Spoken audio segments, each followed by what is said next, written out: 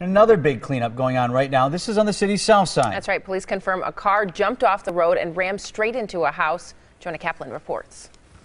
You can actually see the tire marks here and then the staircase. The car launched, landed into the house first, and then settled in between the house and the next door neighbor's stairs.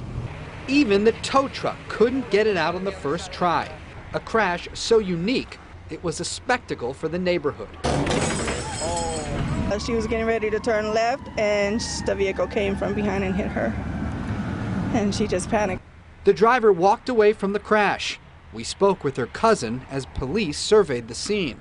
Instead of braking, I think she accelerated, trying to avoid the vehicles coming on. Police confirmed the driver crossed the median before slamming into the home. The two residents were having breakfast in the kitchen. It was like, and then it just like, bam, it just hit the house like really hard, and it shook the house.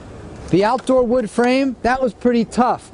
But the people living here say that a 200-pound marble table also made an impact in stopping the car from launching further inside. No one was hurt. Police say the other vehicle involved took off from the scene. On Milwaukee's south side, Jonah Kaplan, today's TMJ4. All right, Jonah, thanks. Medics checked out the driver. She was okay. Traffic was closed on Greenfield for about 15 minutes while crews towed that car away.